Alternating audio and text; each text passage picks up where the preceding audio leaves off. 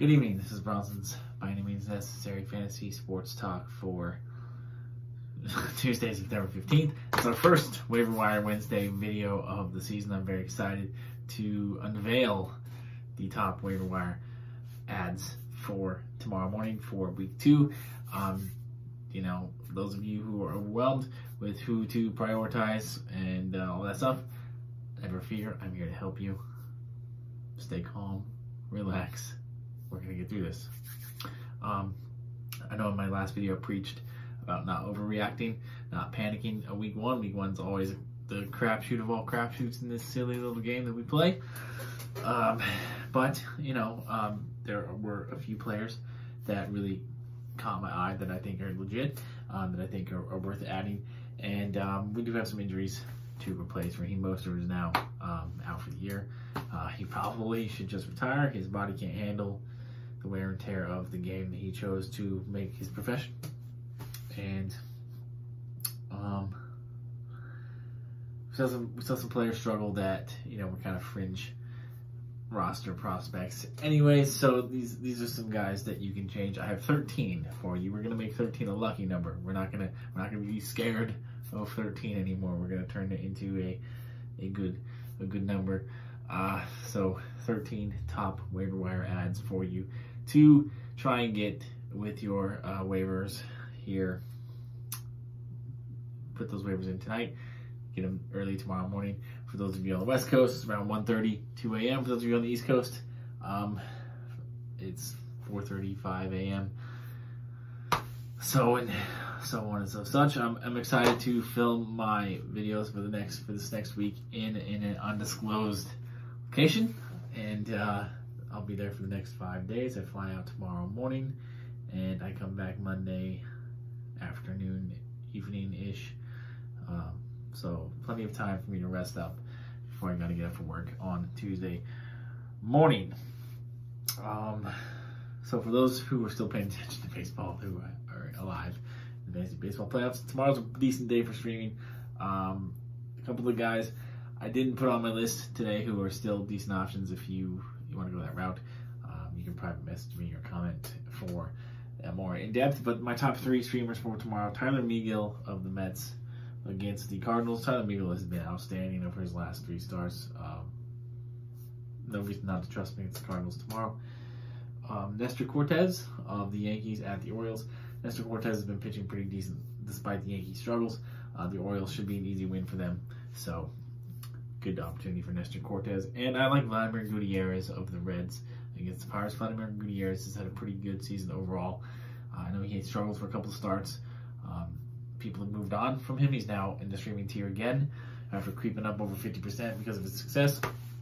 The Pirates are not a team to be feared, even though the Pirates did kind of whoop up on Wade Miley and the Reds today, which was disappointing for me because I just picked up Wade Miley for a streamer. And I don't know if you've ever heard of ESPN Streak. It's a thing on the app.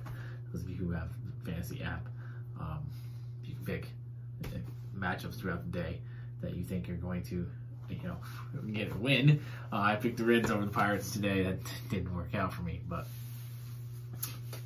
usually I'm pretty decent at the game overall for the month. But yeah, you know, there's no money involved. I think they should have, now that sports betting is becoming legal in a lot more states, I think they should have a thing or an app where you can, you know, is set up exactly like ESPN Streak, except you bet money. So like when I pick the Reds to beat the Pirates, I bet $2 on it or something. You know, like where I have a fund of like $100 a month or something. You know, just some arbitrary number, and I just bet daily. You know, small bids or whatever on those matchups. And if I get ahead, you know, cash out. If I fall behind, you know, put some more money in, or you know, whatever, you know, just to make it a little bit more fun for people. I think that would be a good app for someone to develop. But you know, anyways, those are my top streamers for you tomorrow. I like those guys. But let's get to it. Let's get to football top 13. We're gonna start with the quarterbacks.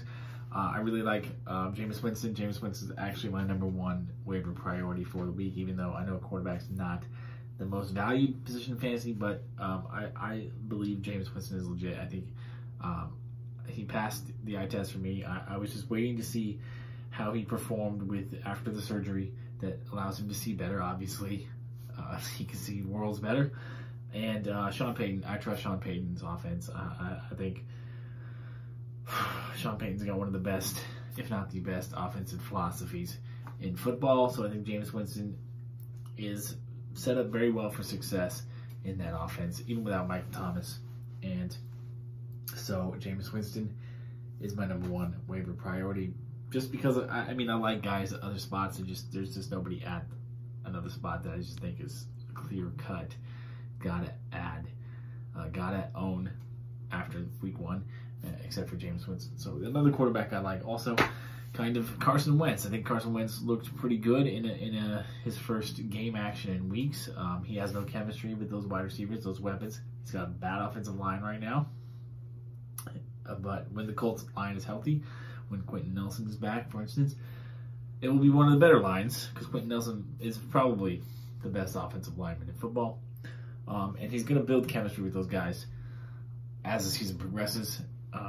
So it's only going to get better for Carson Wentz. As long as Carson Wentz can stay healthy, and when that line gets healthy, Carson Wentz could potentially be back in the QB1 discussion. So I think he's someone we should probably add right now as a backup quarterback, but definitely add to our watch list for those of you who know how to do that. If you need some help with your watch list, I can help you with that as well. I think you can do it on Yahoo.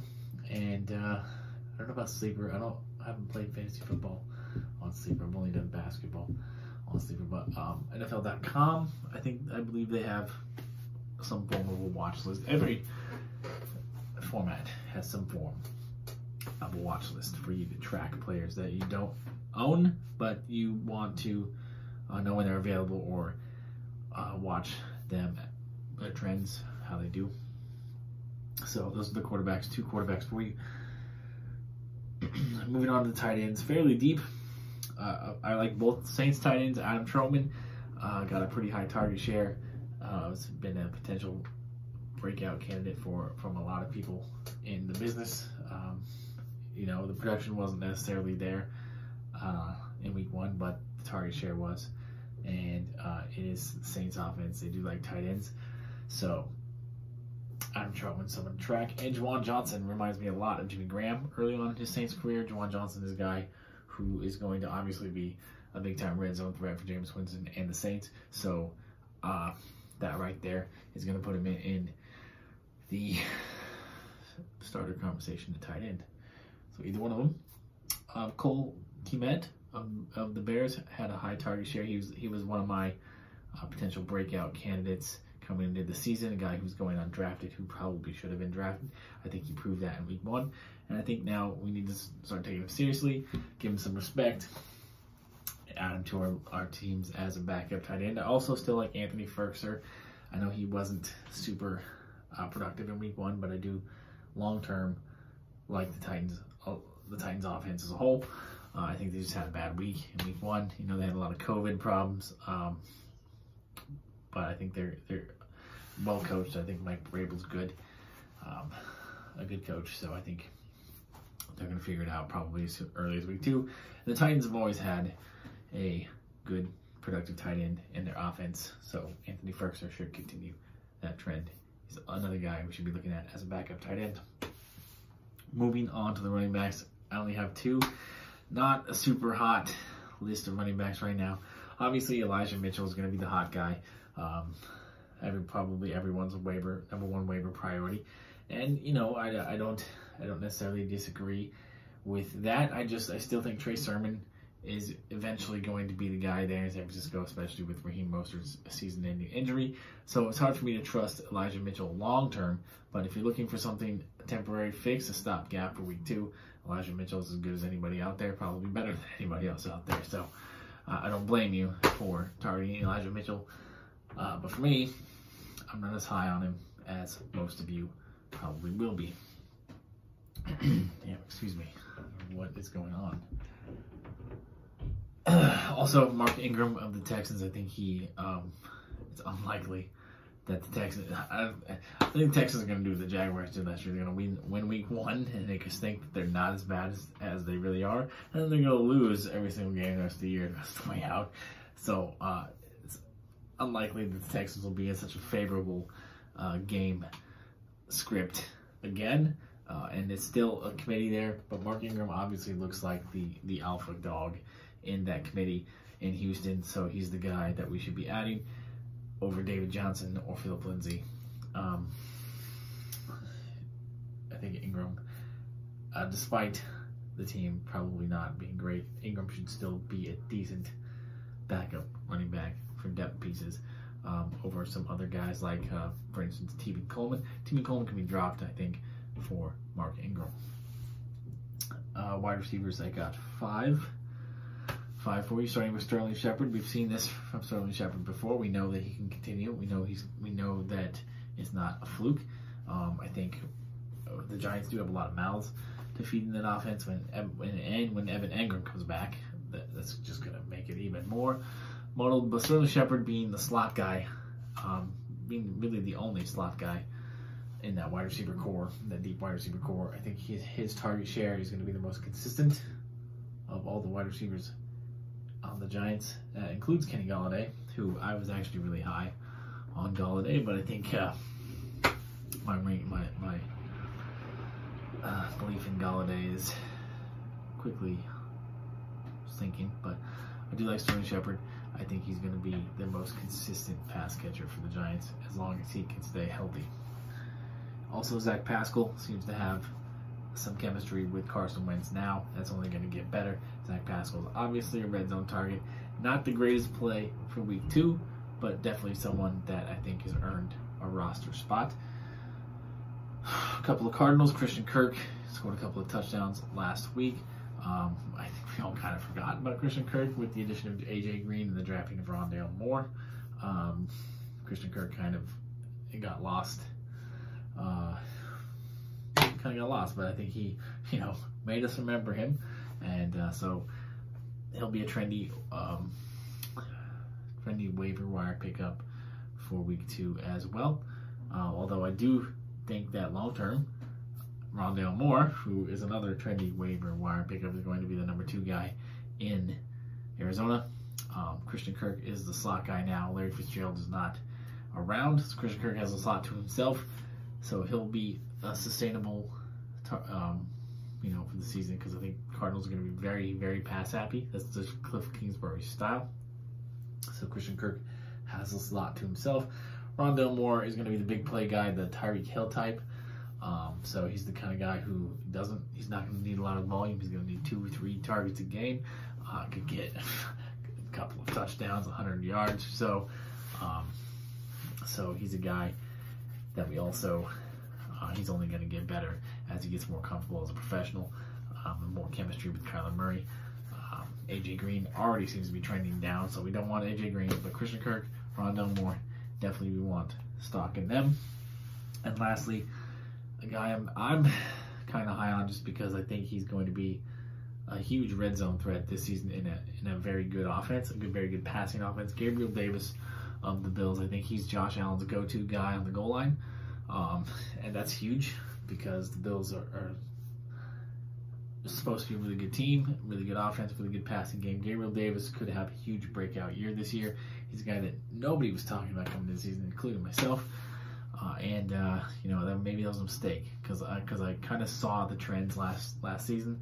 Gabriel Davis kind of was becoming the red zone target for Josh Allen at the end of the season, and he proved it this year by scoring that touchdown, making that nice catch from Josh Allen in week 1. I think that's only going to continue, especially with all the attention that Stephon Diggs is going to command on a weekly basis. Gabriel Davis, I know that the Bills did sign Emmanuel Sanders. Emmanuel Sanders will be, him and Cole Beasley will still have a little bit of value, though I think Cole Beasley is probably going to get phased out as the season progresses. I think Gabriel Davis is going to be the number 2 guy in Buffalo. He's going to be the favorite again. He's going to be the go-to guy when they get down close to the goal line. He's going to be the guy that's going to catch. Gabriel Davis is going to catch more touchdown passes than Stephon Diggs this season. That's just my prediction. Diggs, I think, is still going to be the overall better fantasy wideout, obviously. I'm not. I need to catch my breath. I don't know what's going on. I don't. Feeling really anxious for some reason. But yeah, Gabriel Davis, a guy that we should be. If we're not adding, we should be trending. We should be watching closely, adding to our watch list again. Watching how he trends throughout these next couple of weeks. I think he's gonna routinely be on my personal, waiver wire Wednesday list. But obviously this is just my opinion, my recommendations. You obviously don't have to take it as gospel, and you don't have to make any of these changes that I'm recommending. But it's just a guide. It's just a guide for you. I'm just trying to be your Sherpa to your personal fantasy football success as you climb the mountain to summit a fantasy football championship team. All right, that's it. That's all I got for you guys. Peace, love, and nacho fries. Blessings your way. Good luck in week 2, and hopefully things start to normalize a little bit more in the fantasy football world, as week 1 was kind of not what most of us were anticipating. So yeah, and also good luck in fantasy baseball, as we're now in week 2 of the playoffs of the first round. So good luck advancing. And if you're playing against me, I hope you lose, obviously. So yeah, thanks for watching. Thanks for the views and the support.